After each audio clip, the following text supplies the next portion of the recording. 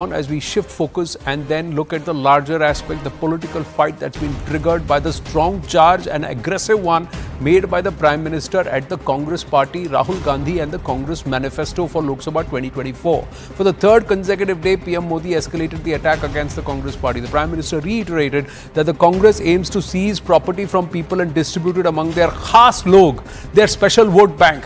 Today, the Prime Minister further escalated this attack by bringing in reservation issue, alleging that the Congress and had previously pursued this Muslim reservation. So, a religious denomination getting reservation under the caste category, that is the SC/ST category or the backward caste category. Prime Minister claimed that between 2004 and 2010, the Congress in Andhra Pradesh made several attempts to implement reservation for Muslims as a pilot project, but this was struck down by the Supreme Court. He further added that the Congress wanted to reduce the SC/ST reservation and distribute it among the Muslims when it was in power in the centre. Congress took strong objection to the Prime Minister's remark and said he was only diverting from real issues. Let's listen into what the PM said. Congress party की सोच हमेशा से तुष्टीकरण की रही है, vote bank की राजनीति की रही है। 2004 में जैसे ही कांग्रेस की केंद्र में सरकार बनी, उसके सबसे पहले किए गए कामों में था, सबसे पहला काम था चुनाव जीतने के बाद आंध्र प्रदेश में SC/ST के रिजर्वेशन में से कमी करके मुसलमानों को रिजर्वेशन देने का प्रयास। ये एक पायलट प्रोजेक्ट था जिसे कांग्रेस पूरे देश में आजमाना चाहती थी। 2004 से 2010 के बीच कांग्रेस ने 4 बार आंध्र प्रदेश में मुस्लिम रिजर्वेशन लागू करने की कोशिश की, लेकिन कानूनी अड़चनों की वजह से सुप्रीम कोर्ट की जागरूकता के कारण वो अपने मंसूबा जो लेके चले थे वो पूरे नहीं कर पाए। Well, there are 16 sects, if my memory serves me right, and we'll try and have a look at that also, where Muslim groups have got under backward caste reservation. Now, Tawin Sinha, spokesperson of the BJP with us, Dr. Ranganathan, author with us, and Sham Prasad Meka, leader of the Congress party with us. Tawin, the Congress party says this is all false. This is like trying to divert attention. Dhyan Bhadkao strategy. Well, Anand, you may be aware, I have been saying this for some time, that this Congress is the modern day Muslim League. And if you specifically look at the manifesto, it's a mischievous manifesto. 13 times the word minority is mentioned. Not a single time the word majority is mentioned. The only time it is mentioned is in a negative connotation, the word majoritarianism. The multiple references to wealth redistribution and to personal laws, they obviously had an insinuating impact. Now, you know, we know the history of the Congress party. We know how the Waqf Act was brought in 1995, which gave overriding powers to the Waqf board to acquire any land which they deemed was their own, you know, in which even the court would be helpless. And that was only strengthened in 2013 through an amendment 7 years after Manmohan Singh very categorically said that the first right over the resources of this country is with the minorities, specifically with the Muslims. And by the way, what Manmohan Singh said in 2006 was reiterated 4 months ago very emphatically by Sida Ramaiah, the present Karnataka CM, who said that, you know, he would redistribute the properties of this country among the Muslims. Right. So I think, you know, there is a very clear motive involved over here. And if you put 2 and 2 together, you know, as Honorable Prime Minister explained today, between 2004 and 2010, they made multiple attempts in Andhra to take away reservation from the SC/ST quota and give it to Muslims. A similar thing has been happening in Karnataka. A similar thing would have happened in many other states, provided the Congress party had the governments over there. Right. So I think, you know, this Congress party needs to be viewed with skepticism. This is a dangerous Congress party, and I think the onus is upon the Congress party to explain what it means by redistribution, because redistribution for the Congress party is a very dangerous word. You can't trust him with it. Now, I'm just sharing this information. 2004, reservations for Muslims in government jobs and education was first announced by the then Congress state government. 2010, the Supreme Court stayed the implementation of Muslim reservation, but then a 3-judge bench of the Supreme Court headed by the then Chief Justice of India, K.G. Balakrishnan, stayed the High Court order and allowed the continuation of 4% reservation for scheduled 14 categories of Muslims listed under the backward classes BC category in E category. Then, in 2022, a 5-judge bench of the Supreme Court started hearing this plea, challenging the constitutional validity of reservations for Muslims in Andhra Pradesh as economically and socially backward classes. So, a religious denomination, our constitution does not allow this. And this is all going to come out of the SC/ST reservation clauses. Shyam Prasad Meka, please tell me, should scheduled tribes quota should it go on a religious denomination to Muslims, or should it go to any religious denomination? Because it's not. Our constitution does not mandate quota or reservation on the basis of religion. This is part of the Congress's manifesto. Correct. First of all, it's ridden with a lot of misinformation.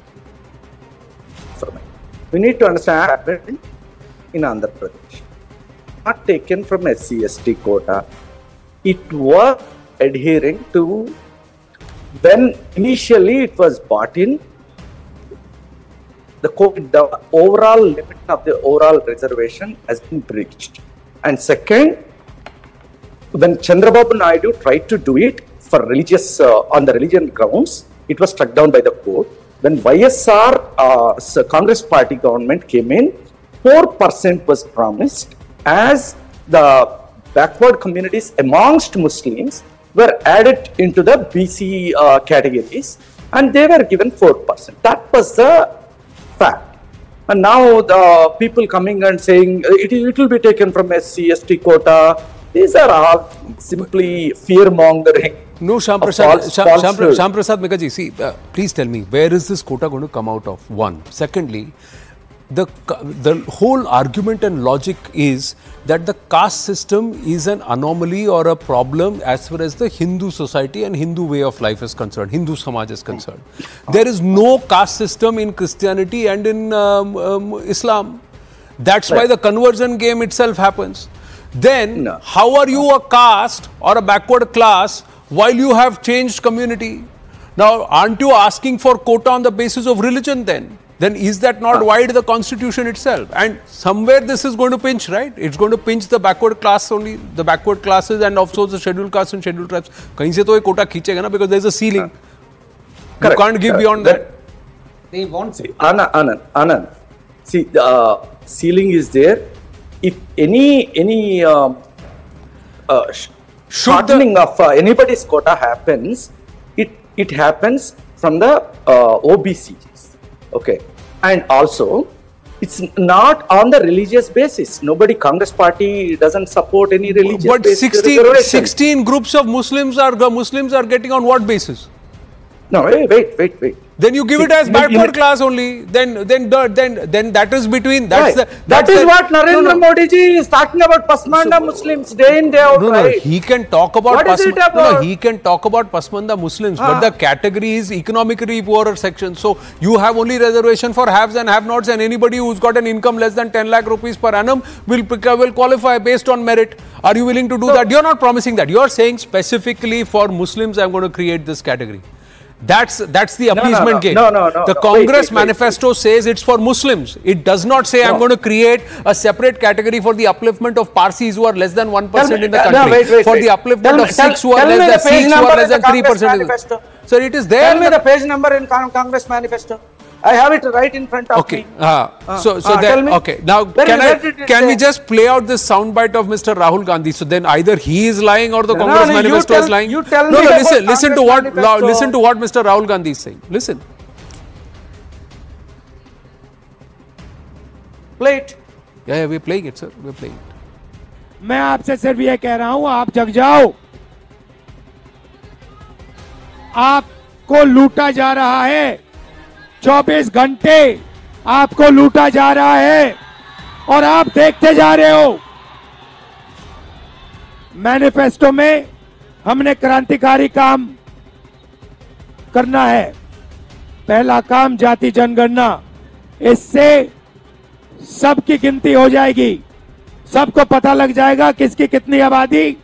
उसके बाद economic survey होगा, financial सर्वे होगा, हिंदुस्तान की सब संस्थाओं का सर्वे होगा। सबको पता लग जाएगा हिंदुस्तान के धन में किसकी कितनी भागीदारी है। There is another soundbite when he talks about the caste caste quota and the category. We'll play that out also. Now, Dr. Ranganathan. So that's the next point. We will X-ray the wealth.